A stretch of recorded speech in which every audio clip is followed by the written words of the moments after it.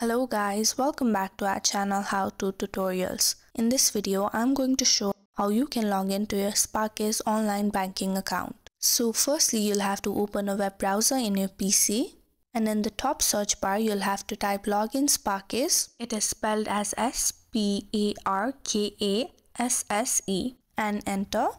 Now you'll have to click on the first option, online banking login by Berlin Sparkasse.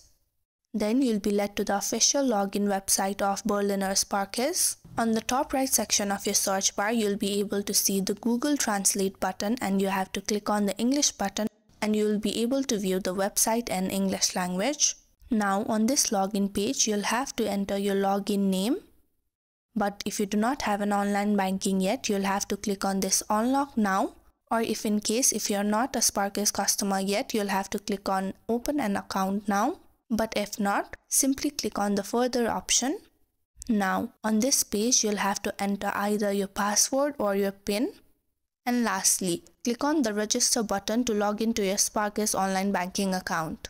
So it is that simple, and if you found the video to be helpful, don't forget to like, share and subscribe to our channel.